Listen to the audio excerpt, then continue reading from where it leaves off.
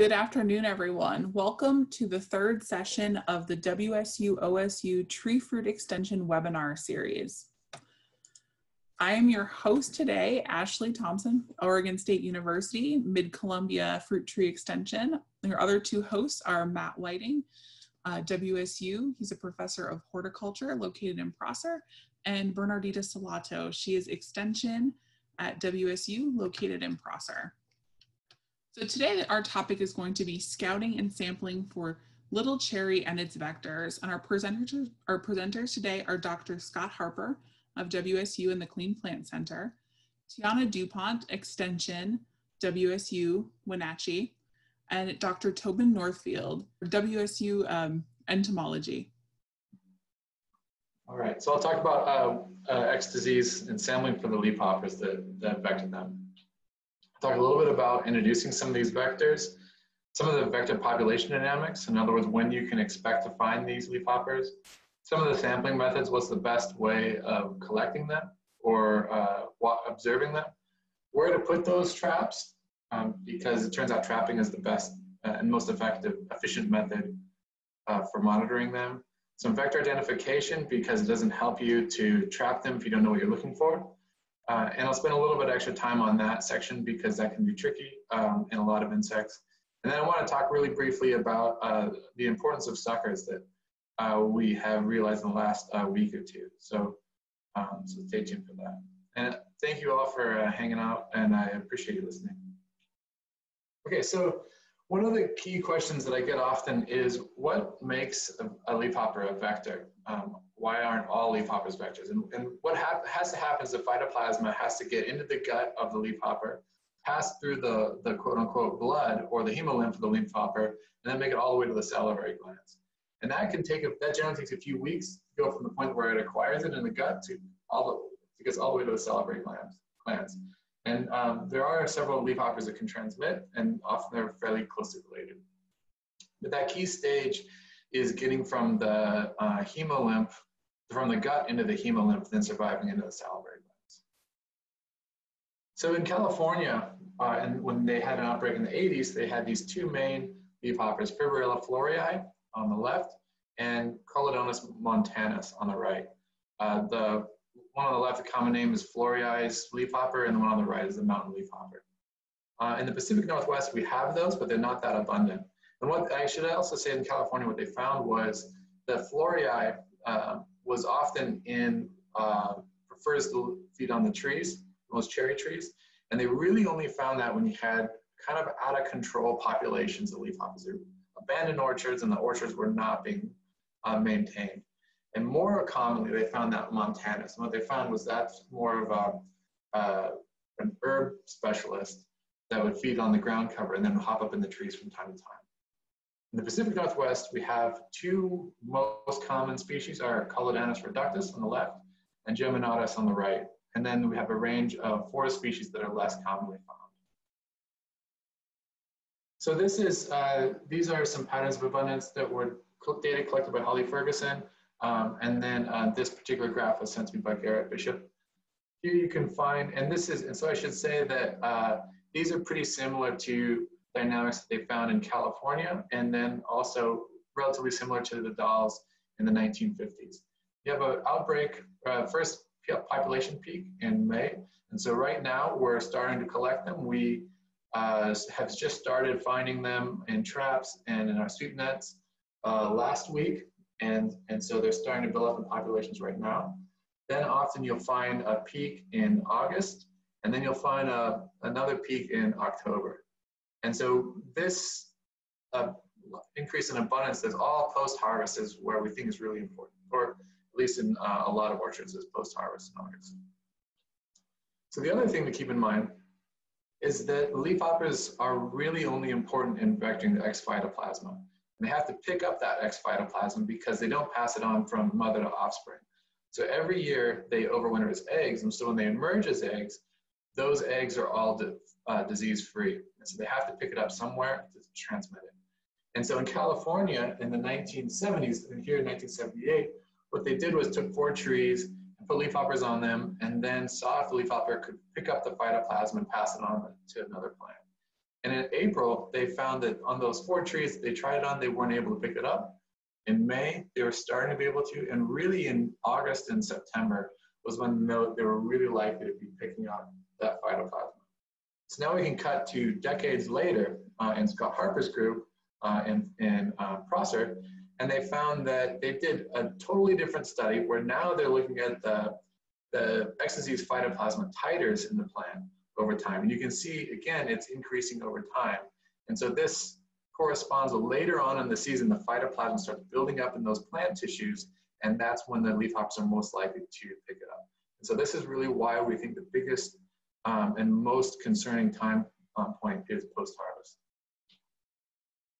So there are a few ways of collecting them, and the main thing about collecting them is if you want to keep them alive, or if you don't care. Most of you will not care to keep them alive. In fact, probably prefer that they're not alive, which is fine, this is great. If you want to keep them alive, and then you can do sweep netting. This is Adrian Marshall, a postdoc in my lab, just finished his PhD with Betsy Pierce. He's sweeping up some sagebrush. A couple weeks ago, he didn't find any of the important vectors in those sagebrush sweeps. And then these sticky cards are really the most effective. And in the 80s, they tried all different types of approaches and really ended up with just your run-of-the-mill yellow sticky card. All it has to be is yellow and sticky. There's a lot of options from a lot of different companies, some that fold in on themselves, some that are one-sided, some are double-sided. As long as it's yellow and sticky, it should work. And then I should also say that we're trialing some, we're going to be trying some traps that preserve leafhopper DNA, but that would really be more for research purposes at this point. So then the question is, where do you put these traps? So generally, you can keep them about below 5 feet high as a general rule. And this depends on where they're feeding, of course. There was a study in California in the 1990s, late 80s, early 90s, and there they found that when an orchard was completely unmanaged and out of control, then and only then did they find the leafhoppers high up in the canopy. And that was because they're feeding on those trees high up in the canopy, and early in the season and out of the season, they're leaving and entering those trees. The majority of the time, and I'll show some data here in a second, it's lower in the canopy because they're probably using these ground cover as avenues into the orchard. And so this is just to give you an idea of the size, this is a 5x7 inch card. And this is one of the leafhoppers here. I'll go over the identification here soon, but this yellow band you can see on this leafhopper is characteristic of both Collodonus reductus and Collodonus montanus. Doesn't matter which one of those, for all intents and purposes, it's not good and you don't want it in an orchard because both of those are vectors. So this is a study done in the 1950s. This is just to show data to give you an idea of what I'm talking about. In the 1950s in the dolls, they put up these big posts and put yellow sticky cards all the way up the post from 5 to 15 feet, and it dropped off dramatically from 5 to 15 feet. This is on a log scale, and so you can think of this as a really downward, or dropping up really rapidly. The other thing that they show that I won't show here is that catch was much lower when it was windy. So they plotted the daily catch that they had against the wind speed, and on days when it was really windy, the catches dropped down. If it was not windy, then the leafhoppers are more likely to fly. And so if you all of a sudden have this surge in leafhoppers and you're watching it closely, keep in mind that if it's particularly windy that day, you won't see as many leafhoppers move, and then once the wind dies down, then they'll start moving around. So it's worth keeping that in mind. And this is all done in Collodonus geminatus, which is one of the 2 more abundant vectors we've got here. So then in California in the 1970s, there was a guy named Sandy Purcell that did a lot of really great research. He looked at below 5 feet high. So this is the feet in height in inches. These are some other different leafhoppers that aren't a problem here in X disease phytoplasma, but this polka dotted one is the Collodonus montanus. That's pictured here on the left. And he found that he had a highest capture in 20 inches, and then he caught some at 10 inches, and then up to 60 inches, up to 5 feet. One thing to keep in mind is in California, there was often more bare ground orchards, and so I'm not entirely sure how high that ground cover is, but if you have the ground cover is above the traps, then the leafhoppers aren't going to be able to see that. So you want to get those traps a little bit above that, at least a little bit above the ground cover. These are two of the pictures of the prime suspects of X disease, Phytoplasma, in Washington and Oregon. Colodanus geminatus was studied quite a bit by someone named Mervyn Nielsen in the 1950s, as well as Homer Wolf, who worked on it in Wenatchee. And then this is Colodanus reductus here on the right. And this is a penny just for scale. They're roughly about 2.5 millimeters long. So then the question is, given that these aren't relatively large insects, how do we identify them? So with reductus and montanus, it's relatively straightforward because they have this big yellow band on the prothorax, or you can think about it as sort of on the neck. Colodanus reductus does not have a common name. Colodanus montanus is the mountain leafhopper, and it's not as common in the Pacific Northwest. This was the big problem in California. One thing I do want to point out, this leafhopper here if this leafhopper is about 104 in leafhopper years.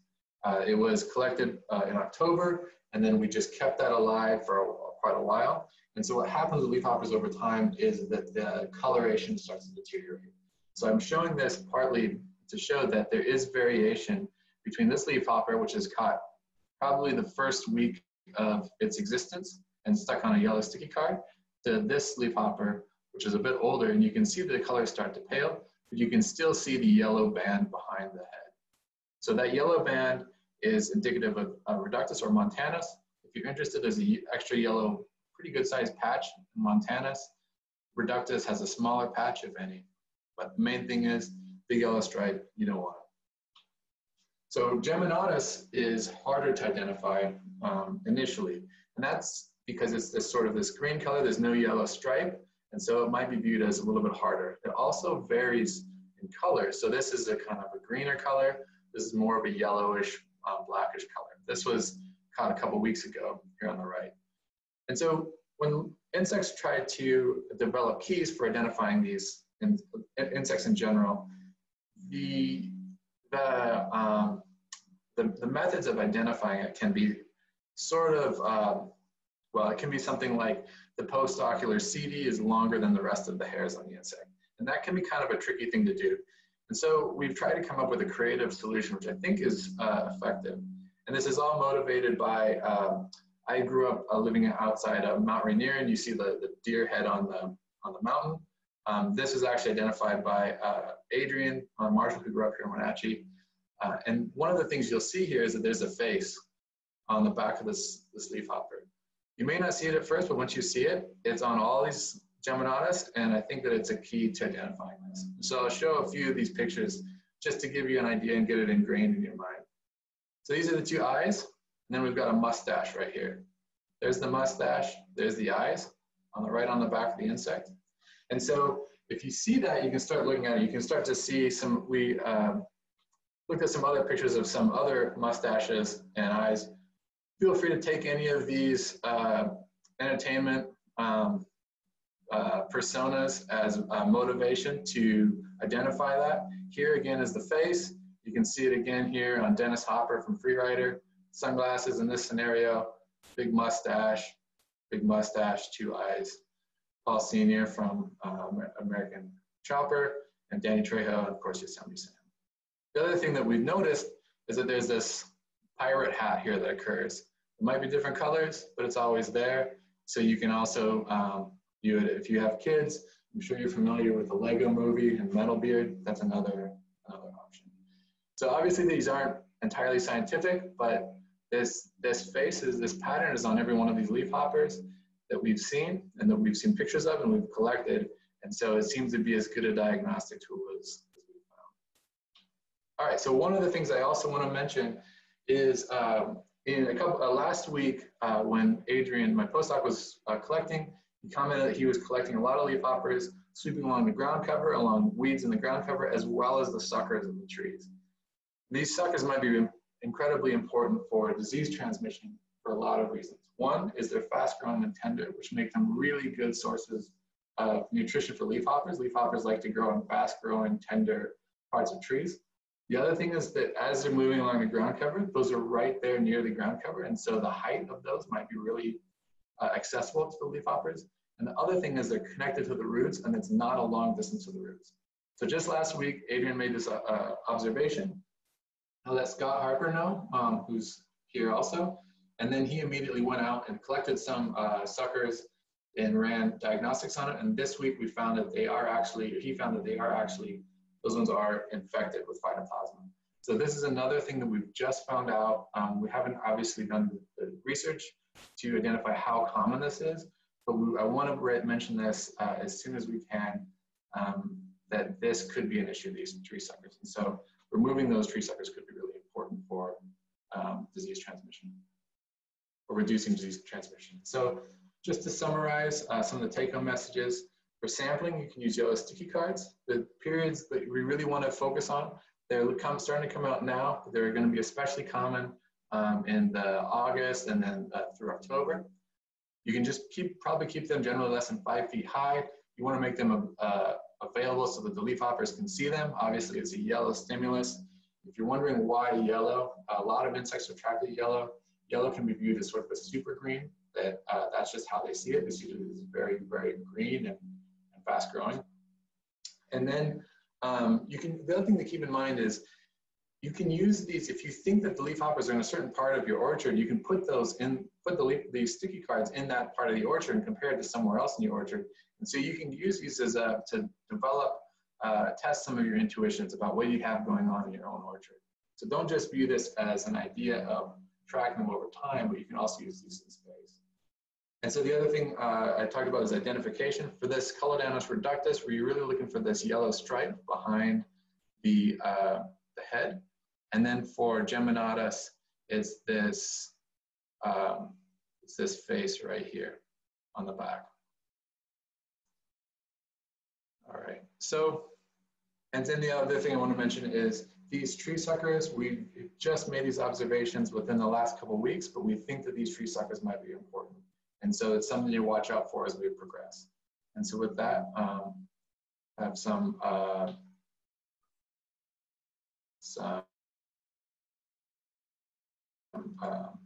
like to take any questions. Thanks a lot.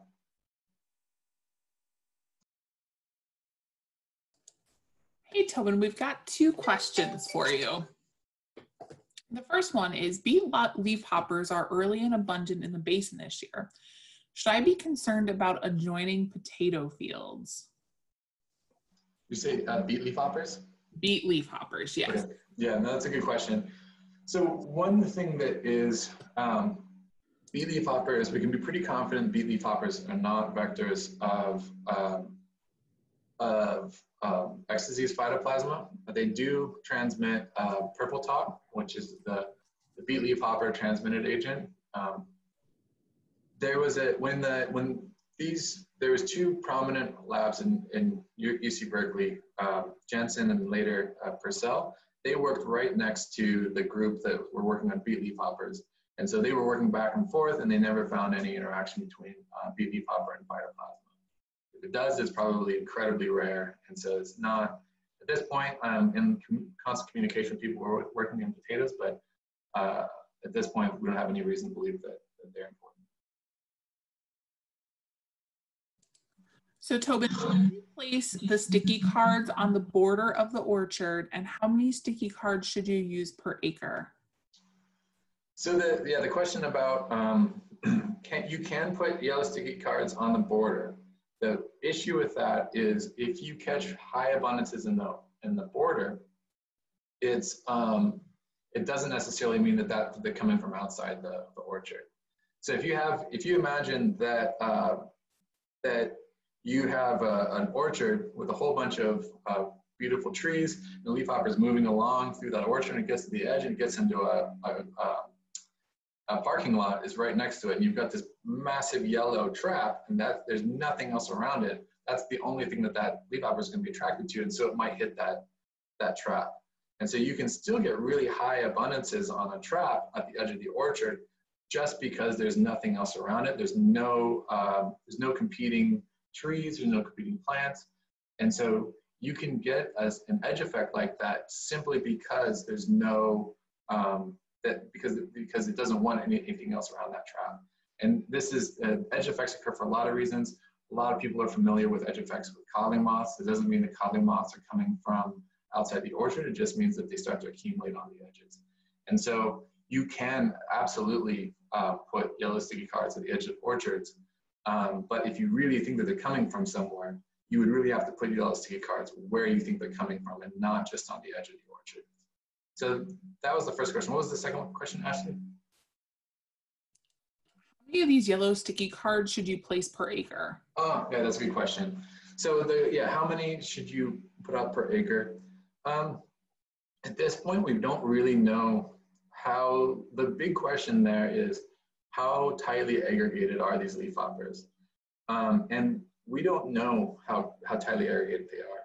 What I would focus on instead is trying to, most of you know the orchard, your orchard better than anyone, and use that intuition and that understanding about that orchard to guide your trap placement. So if you have some areas that have been hit really hard in the past by X disease, then you might want to put some traps in that area and then put it in a reference spot somewhere else. And so you can, what I would encourage people to do is let their intuition guide them in putting out the number for traps. If I tell you a number, it's going to be more than you're going to want to put out. But the underlying reasoning is that you want to try to figure out, get an idea for where they are and try to sample as much of the variability as you can. The other thing to keep in mind is I'm pretty sure that these leafhoppers are moving down the rows rather than between the rows. And so you may want to, if you have a couple traps that are relatively close to each other within the row, that'll probably give you different information than if you have them on different rows, because you'll get sort of two avenues of movement if you have them across the two rows. So I realize that's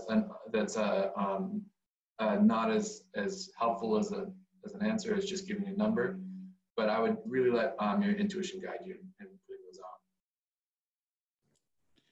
So Tobin, are there any plans to include these two leafhoppers in the decision aid system? So that ultimately, that would be a great thing to do. Right now, what we're focused on is developing a better understanding of the phenology of these leafhoppers. It wouldn't make sense. We don't want to put them in a decision aid system without enough data. It takes a lot of data to get those phenology models. And so right now, what we're focused on is building up as much phenology data as we can, so that when the time comes, we get enough data, we can put them in. But at this point, it would be, if we don't have enough data to put it into decision aid. Thank you so much, Tobin. Are there any predators of these two leafhoppers? We don't know what they are for sure yet, but they're, in the 50s, they identified a parasitoid of leafhoppers. It was identified. There's a couple of things where they found it, but we don't know how abundant it is. My guess is the spiders are really good predators of these, and then some of the generalist predators, but probably spiders the biggest predators, whether web spinners or non-web spinners feeding in the grasses. Okay, so leafhoppers generally have a really wide host range. They're not like crop specialists that we often think about that just makes a beeline for the crop and feeds on it.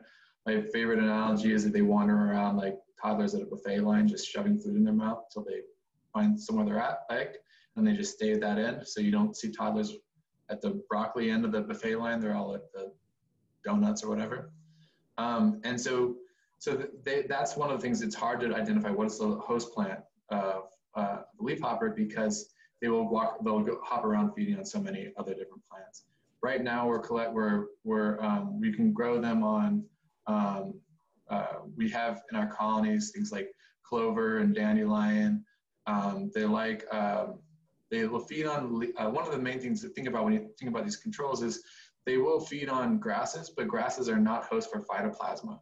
And so if you're not careful, some of these things will actually, you can get the grass might be out competing the some of these broadleafs, the broadleafs are more likely to be host for the phytoplasma. And so if you're not careful, you can remove the grass and allow the broadleaf weeds to take over, and then you have something that can host both the leafhoppers and the phytoplasma. And so grass is really our friend, even though leafhoppers might feed on it, because it's not actually a host for the phytoplasma. And so remember, the leafhoppers have to repick these up every single year. And so that's a big factor. Thank you very much. We know that it's a very busy time. Thank you, Tobin, Tiana, and Scott, but we will ask you to share this information and make your neighbors aware. This is a community effort. So if you can share awareness and information and lead them to us, it will be better for all of the industry probably. Thank you, Bernardita and Ashley, for organizing it. Thank you all for listening.